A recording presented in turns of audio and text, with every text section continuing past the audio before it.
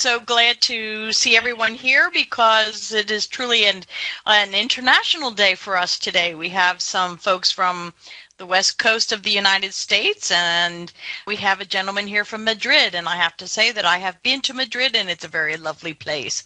And then we also have some, I say local because I'm in Maryland at the moment, and we have some folks from Pennsylvania. So with no further ado, let's get started with what we are going to talk about today, and that is data management. And our learning objectives for today, we're going to look at data management with process and rationale. What do we do in a data management capability?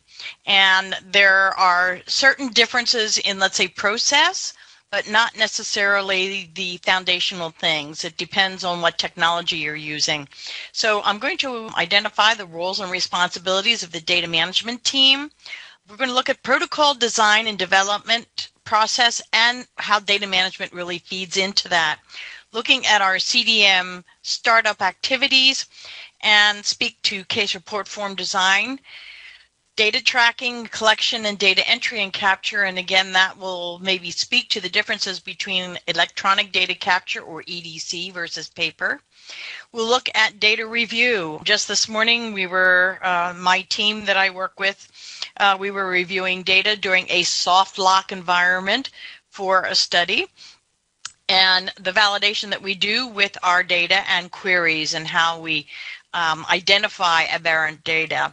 We'll look at the MEDRA dictionary, which is the preferred dictionary to query adverse events and medical history if that's required. Database lock and the release to biostatistics is an important concept and an important activity, which basically all of our data management processes lead to that final event. We'll also examine adverse event reporting and the reconciliation of serious adverse events with other databases, and any kind of suggestions for those of you that would like to look into what is happening currently and what might be the trend in the future. But we all have to follow the good clinical practices, and we know that GCP are the rules of conducting good, clean, and ethical research.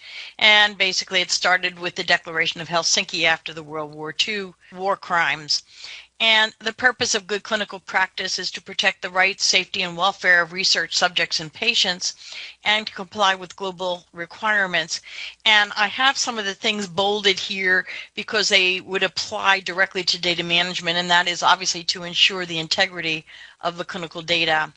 So the principles of ICH GCP are that they are conducted in accordance with ethical principles, and we always look at risk versus benefit and weigh those out, and there are a lot of other disciplines within clinical research that specifically look at that risk versus benefit component. And the rights, safety, and well-being of all trial subjects and patients are considered and should be considered as an utmost priority. The trials, our clinical trials, our protocol should be scientifically sound and described in a detailed protocol. And in my experience, there have been some very, very robust scientifically identified protocols, and then there have been others that haven't been as well described, and sometimes that makes it very difficult, number one, for us to determine the data collection, and number two, to actually come to any kind of solid conclusions after the study is completed. Informed consent is most important. Informed consent is one of those issues that have been found to cause issues when there are regulatory audits. And informed consent has very strict rules, and in many cases they're not always followed. And if there's not appropriate informed consent for participants in the study, that can really rule your entire study to be a default. And again, we have the confidentiality of participants, and in the US we have the HIPAA rules, and we have confidentiality in Europe as well, and significant efforts being made to protect that confidentiality of participants.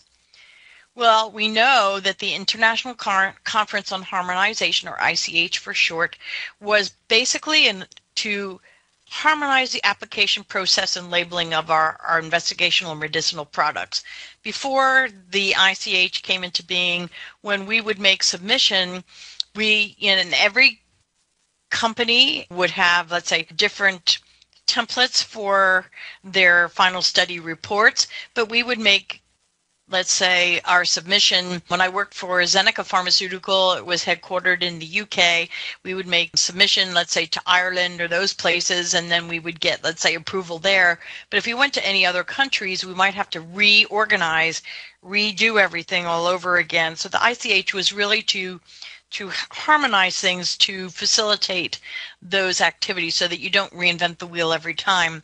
In the U.S., the FDA and other regulatory officials, the roles and responsibilities, again, priority is to protect the health and safety of our consumers, enforce the food, drug, and cosmetic regulations and laws, and also to regulate the processes through which evidence of product safety and efficacy are developed.